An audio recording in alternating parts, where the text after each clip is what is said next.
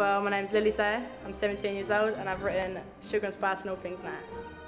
I don't know, I think it's good to make kids more interested in writing stories and stuff, because they think they're just going to write and nothing's going to happen, but that's what I thought and something did happen, so hopefully I got that across. And then, I think I was about 15 or 16 and my mum did the mum thing, which all your mums will do at one point in your lives. Oh, this is amazing, Lily, this is so good, everyone will read it.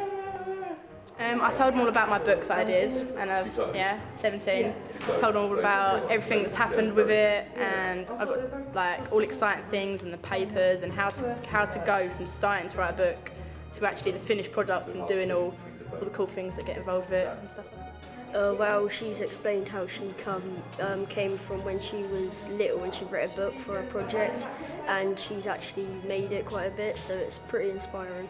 For me, I want to be a poet when I'm older, so I thought that would be very nice, and it's really inspiring. Well, it was quite inspiring, and now I know that you don't have to know you want to do something to actually do it. I think a lot of people might want to be authors or whatever now. Just go with the flow, and no idea is bad. Just write it down, you'll find somewhere to throw it in.